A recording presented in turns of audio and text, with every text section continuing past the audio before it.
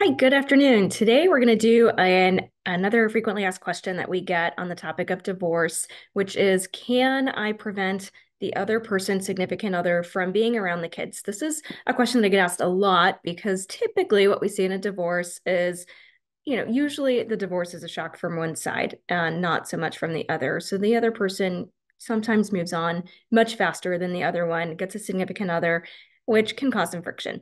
And many times they have concerns about the other person's significant other or just don't like them, or any number of reasons why somebody wants to prevent the other side significant other from being around the kids. And in general, the most common answer to that is probably not. You probably cannot prevent the other side significant other from being around your kids. Courts in general aren't going to prevent the other party from moving on.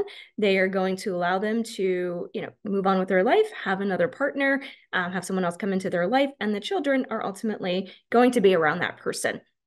The only time this really comes in where we can potentially do something about the other side significant other not being around is if for some reason we can find that the other side significant other could be potentially a danger to the children, typically for some sort of abuse or significant prior criminal charges, that maybe have charges against children, things like that, that we can sometimes use to, if we determine that the other side's significant other might be a danger to the children. But short of that, then the answer is most likely not. The other side is going to get to move on, and they are going to get to introduce that significant other to their children when they determine it's appropriate, as well as you will have that ability to introduce your children to any new significant other that you have, that you're starting to date, and when you determine it's appropriate for them to meet that person in your life. And that is a decision that each parent gets to make on their own. However, if you both agree that that's a decision to make together, you can do that, but that's not something typically that a court's going to require.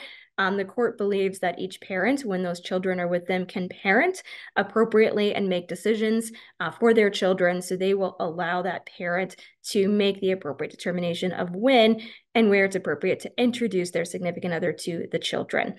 So I hope that answered a frequently asked question that we get about introducing a significant other to your children. If you have any other questions or going through divorce, feel free to give us a call. Thank you.